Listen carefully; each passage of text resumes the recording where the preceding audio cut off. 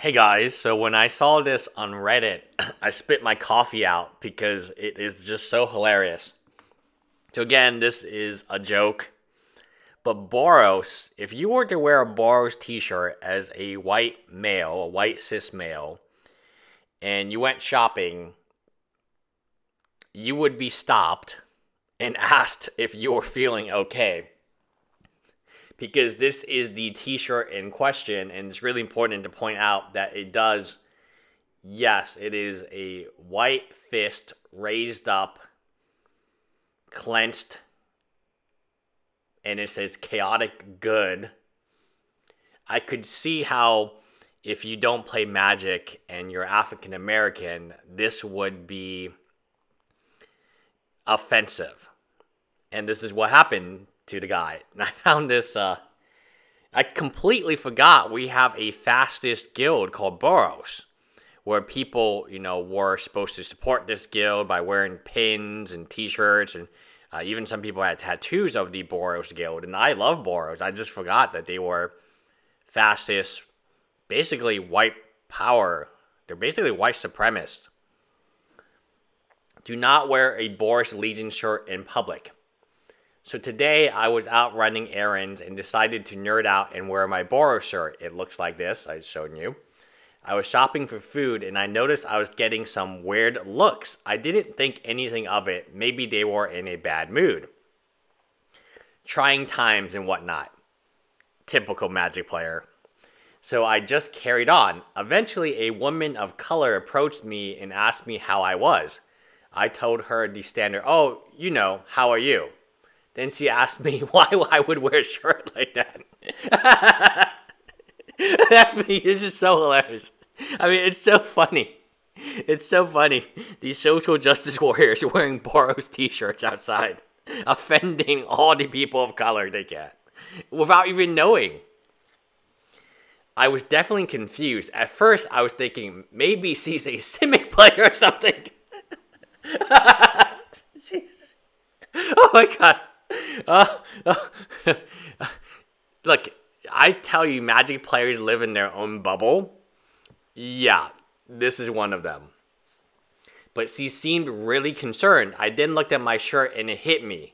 My face turns bright red, the Boros color, and I start to explain it was a trading card thing and it was not intended to be offensive in any way. Turns out a white man wearing a shirt with a white fist on it. From my fastest group. A fictional. But Boros is a police state, right? They just police it. We're going to take a look at Boros as a guild. Turns out a white man wearing a shirt with a white fist on it doesn't look very good. And I feel so embarrassed I didn't think about it. Especially with everything going on these days. She was very understanding, though. I quickly finished up shopping just to get out of the public's eye. I just feel like an idiot. Oh, by the way, I'm not even a Boros guide. Terse on roll guy. Wore a Boros t-shirt and got mistaken as a racist. Had to explain the lore behind it to a concerned woman who knew nothing about Magic.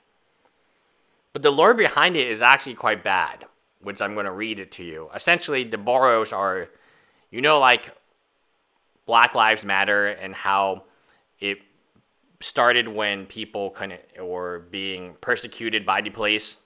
People of color were being mistreated by the police and they were being manhandled and stepped on and need to defrost. That's basically what the Boros Guild does. The Boros Guild essentially are all the bad police officers who are doing illegal things in one guild. This is not a racist symbol. It's the symbol of a fascist legion that wants to increase its power via use of military and wants to suppress everyone that thinks differently. Also, their main color is white. Exactly. That's the summary of the Boros Guild. Now, first of all, I play Boros a lot because I like to play like a fast deck. I don't care what their religion is or what their police state is. That never mattered to me. They're just a fast deck, and I like playing fast decks because then the game is over and then you can enjoy your time more. So, do I agree with the Boros Guild Oh, and here is even more funny.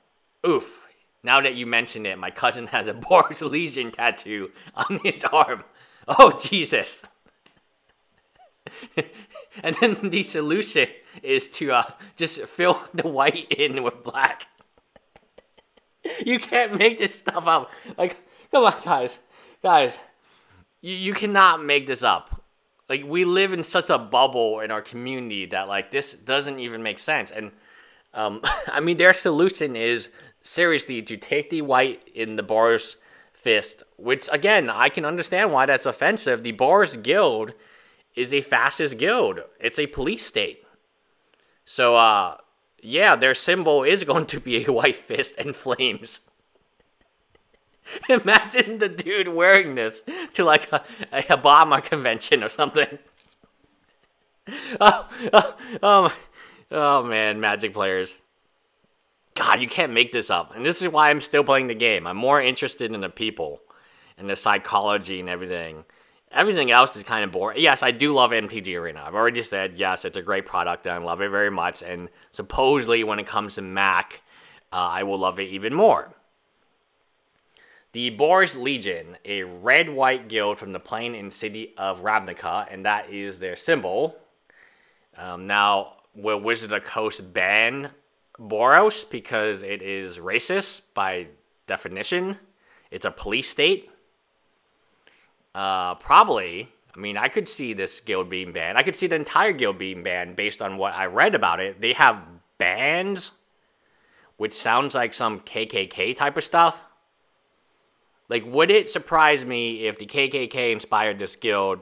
No, not after reading the guild, what the guild is about and what they want to do. The Boros Legion was founded by Purun Raja, a militant flame sword wielding archangel capable of using flame and light magic, who fervently and firmly believed in harmonious coexistence, even if lives were lost and blood was shed to achieve this. The Legion functions as the righteous and zealous constabulary and standing army of Ravnica, as the League of the Wojak and Boros army, respectively, and enforces Ravnica law.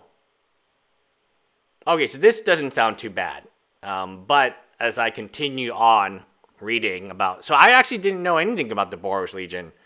I just knew that they were a very fast deck. And the symbol, until today, I didn't realize that it could be construed as racist. Now, like, obviously, when I look at it, I say, oh, yeah, that's pretty obvious.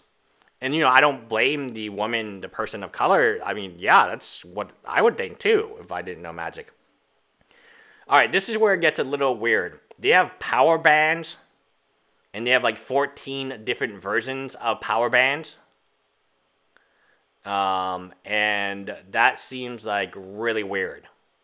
Like, whenever you have like Power Band 1, Power Band 2, Power Band 3, and your whole guild is a bunch of police officers,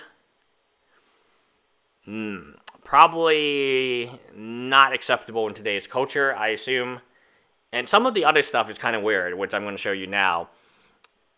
It just doesn't... I didn't even look at this guild. But obviously the guild is a fascist guild.